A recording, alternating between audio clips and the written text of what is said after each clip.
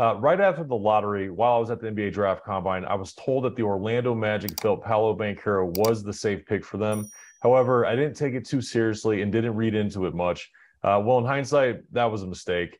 I would have taken Jabari Smith, but I can't argue the Magic selecting Banchero. The fact is that the Magic had multiple good options with the number one pick. They chose to go with Paolo, and I respect it. He's a big time prospect and he will likely be a primary scorer for them. Hats off to Jeff Weltman and John Hammond. Uh, they didn't show their cards and didn't care what everyone else thought they should do. Well done.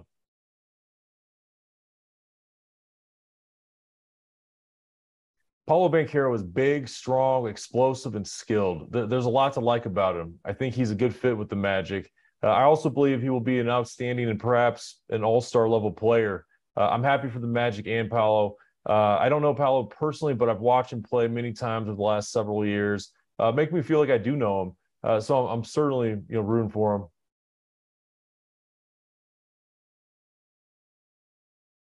I had Jabari Smith as the number one rated prospect in the 2022 NBA draft since November. Houston is getting him at number three, and it's just such a great pick, in my opinion. I do not know Raphael Stone personally, but I'm impressed. He killed it on draft night. Jabari at number three, Tari Eason at number 17, and Ty Ty Washington at number 29.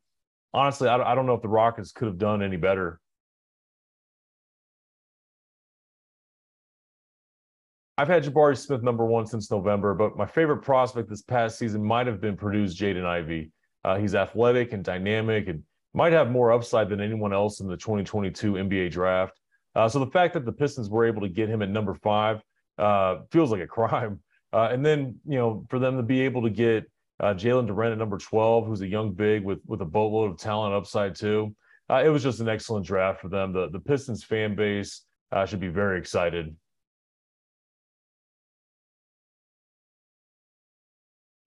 I was surprised that Memphis gave up so much to move up to number 19 to select Jake LaRavia.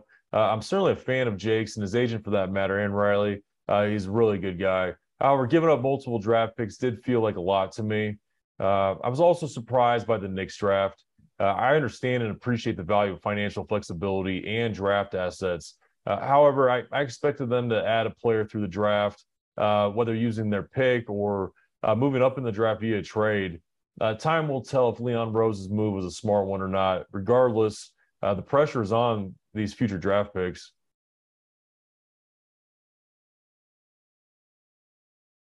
This past year didn't unfold like I'm sure Jaden Hardy had hoped it would. But I think going to Dallas is an excellent opportunity for him. I think he has a chance to become an outstanding player in the NBA if he continues to develop. He is a natural scorer with great range and explosiveness. So let's just give him some time.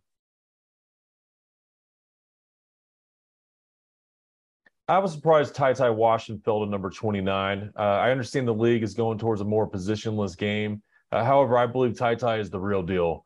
I wouldn't be surprised if he made many teams regret not selecting him. I'm also surprised Kendall Brown fell so far. There's some legitimate concerns with his lack of offensive creation abilities, but his motor and athleticism are legit. I think Kennedy Chandler will carve out a role with the Memphis Grizzlies as Ja Morant's backup point guard.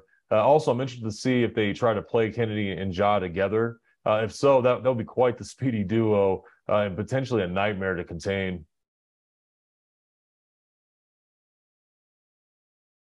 I'm going to pick two: Ty Ty Washington and Max Christie. I think Ty Ty has a better opportunity of making an impact right away and proving me right quicker. However, I believe that Max Christie can become a good NBA player with a couple of years.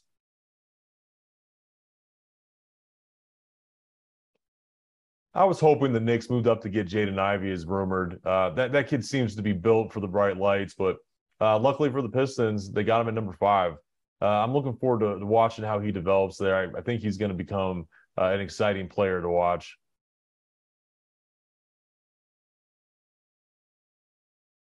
John Montero, he surprisingly went undrafted and then signed an Exhibit 10 with the Knicks.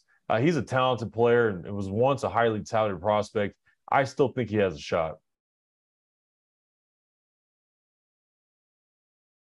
There's the saying, gone fishing. Well, I'm going on vacation with my family and doing some fly fishing. But not only do I have a head start on the 2023 NBA draft, but also the 2024 and 2025 draft. So don't you worry, I'm on it. See you soon.